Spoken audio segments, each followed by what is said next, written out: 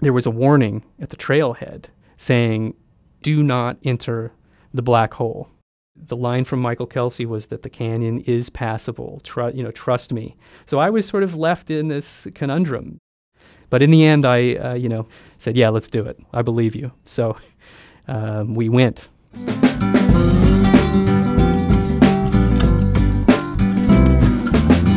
My name is Jeremy Miller. I am a contributor to High Country News.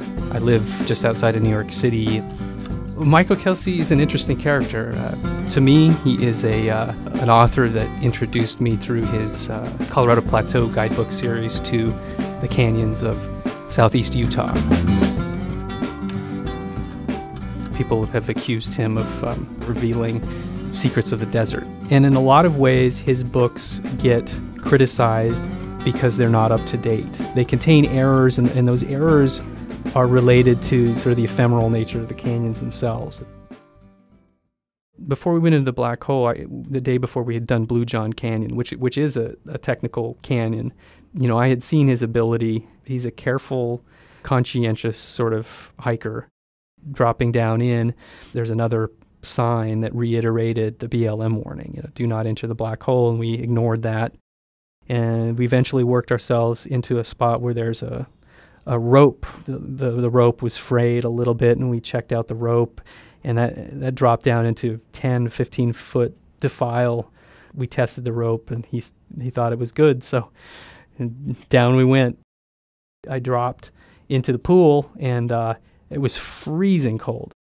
Once the initial shock of the cold water wore off, it turned into a really fun adventure.